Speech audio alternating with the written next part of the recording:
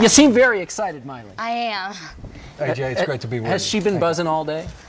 She's been working her tail off. I mean, we've been in New York for 3 days now, and it's just been very exciting. This is her first trip to New York City. And, it's your very first time here, and you've lived in Tennessee on a ranch. You've now moved to Los Angeles, but here you are in New York City. So what are your impressions of our fair town? I like it. It's different. It's very different than Nashville, but so is LA, and I'm just keep going, but I love it. What's the strangest thing you saw during your stay here in New York?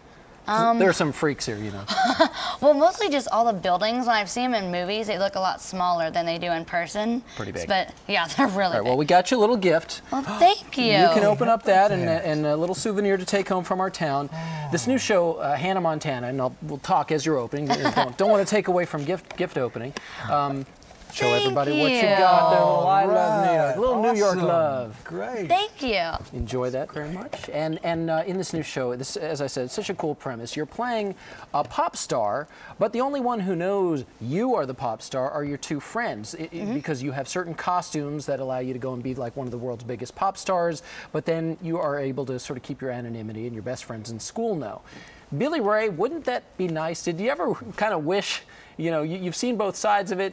Did you ever wish you could just walk off the stage and just go about your business and not be the star all the time?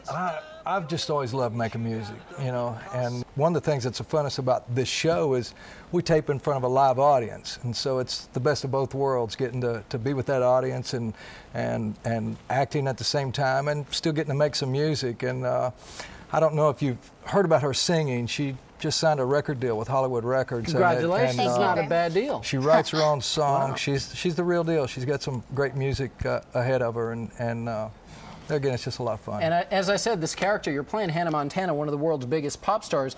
Is it somebody that you're emulating? Because sort of the premise is, you know, if Britney Spears were in high school but nobody knew it was Britney Spears, that's what the deal is. So is there a pop star that you sort of looked up to prepare for this? I kind of thought of Hilary Duff when I was doing this, because she actually started doing Disney at the same time as I did, and then she went off to music. So I kind of watched her concerts and saw some of the footage that she's done and kind of took some of her style and used it towards Hannah.